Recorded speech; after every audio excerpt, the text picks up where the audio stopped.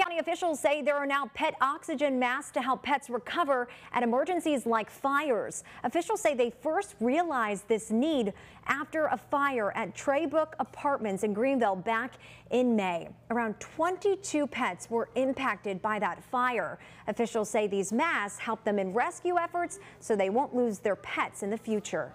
People have them as members of the family that stay in the house. They sleep with their kids. They, eat off the table.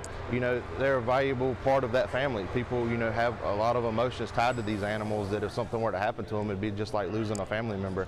So to give us these masks to help try to save them on scene instead of not having anything, it gives us that, a little bit extra that we can provide for them so that animal stays a part of the family.